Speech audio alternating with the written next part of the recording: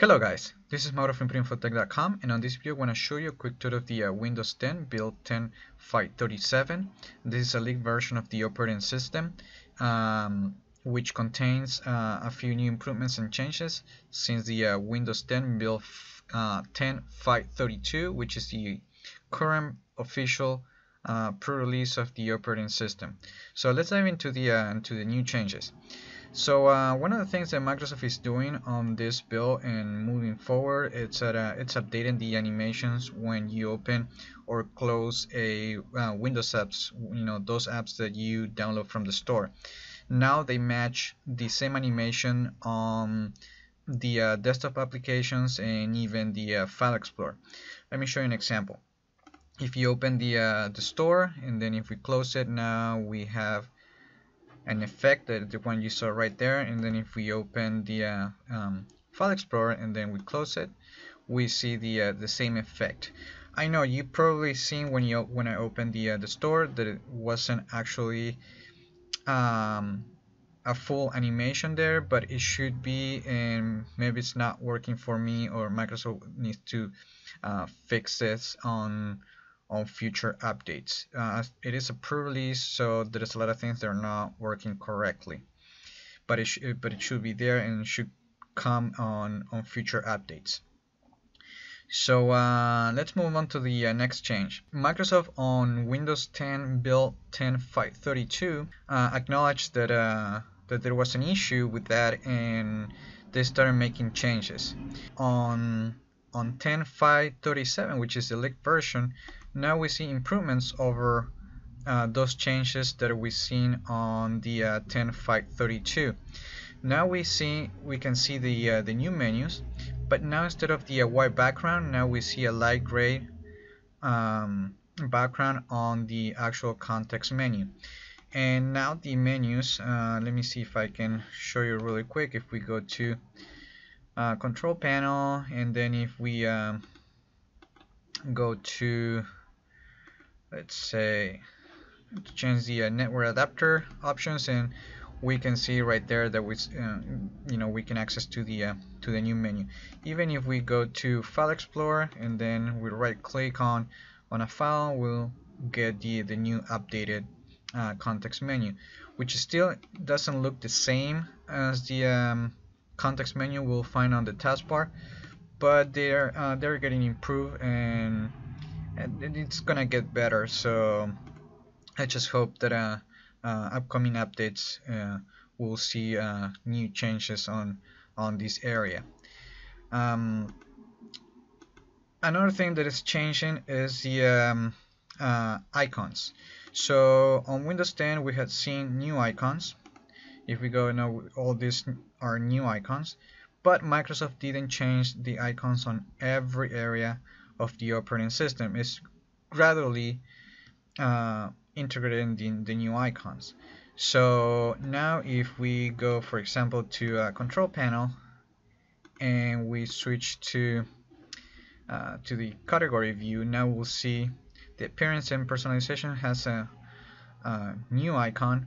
And even if we go to let's see, view devices and printer, we go there and we'll see new icons everywhere, and these are more modern looking, but we still see some old ones. Like I think this one is these two, they might seem all the microphone, I don't know if I think that's new one, but this one definitely still looks like the Windows 7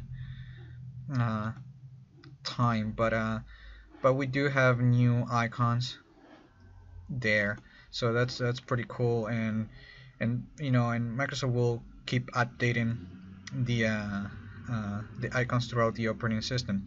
Also, like if we go, for example, to device manager, we're also going to see new icons like you see on the mouse, memory, and display adapter. Those are all new icons. Even the processor, it's a new icon, and you'll see here is also a new icon as well. And right here the refresh icon has been changed. So gradually Microsoft is updating all the icons throughout the operating system, which is a good thing. We still see some of the icons that go back to Windows XP or Windows Vista. So that's good that it's doing that. So there is other changes happening on the settings apps. There is not many changes, but we'll see some improvements on the privacy settings. Now we're going to see two additional sections, which is call history on email. When we go to call history, we can enable or disable this feature with basically, and you will, the operating system will give you an option so you can limit which apps have access to your call history. And so maybe we have this option because of the new messaging app that it might be coming later on, but we still don't know what's going to happen, or if these changes actually are going to be available when Microsoft releases Threshold 2, which might happen pretty soon. So there's also the email section, where it allows us to limit which apps have access to send email, and we can enable or disable globally the option, or we can go on each app and enable and disable which apps we would like to do that. Finally, there is some changes going on the Microsoft Edge browser, and that's if we go to settings, we'll see that the app has been upgraded to 21.10.5.37, and if we go to the advanced settings, we see now a new button to configure the proxy, which literally takes us to the settings app, so the place that we actually can configure the proxy settings. And if we go down to the bottom, we'll see that it's a new app that it says hi my local IP address over WebRTC connections. You can enable and disable that. And finally, if we go to the about flags, we're going to see a new entry for fast identity online. That's disabled, but if you need to enable that option, it's right there. So that's basically all the main changes on this build. I make sure if there is a new changes or is a new build coming up, make sure to make another video highlighting all the new changes. So don't forget to subscribe to my channel and like this video, and I hope this video was informative for you, and I want to thank you for viewing.